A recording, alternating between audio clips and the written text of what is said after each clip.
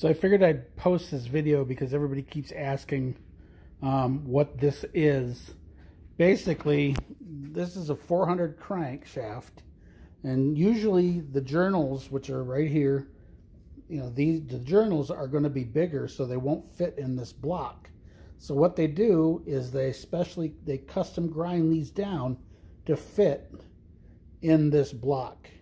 The difference between the 350 cubic inch crank and the 400 crank is the throw. From the center point to here, it is larger or has a larger spin than a normal 350 crank. So what it does is it puts the piston farther down into the hole and gives you that extra stroke. In order to make a 350 block ready for it, it has to be clearanced for the size of the counterweight. So if you look here, you'll see that they've notched them out so that they fit without hitting anything. And then same down there in the piston. If you can see it down there in the piston hole, there's a little bit of clearance right there.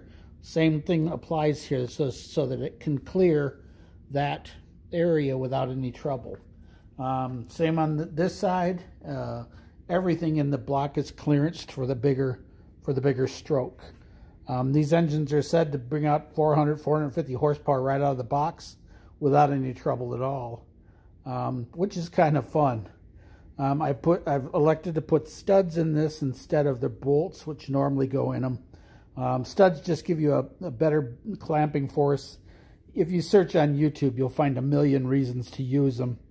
There are some things you have to do to the block to make sure that the studs are okay.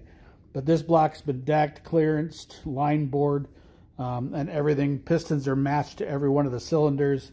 There's a whole bunch of stuff that has to be done to this block before it's done and ready for just to have this crankshaft put in it.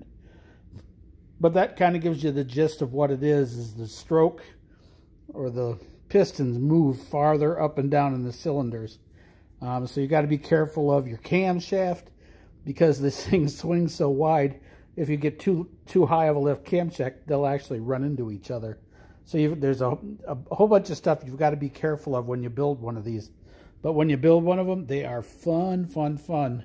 And you can get them as an engine kit from most of the builders. But that kind of gives you an explanation of the 383.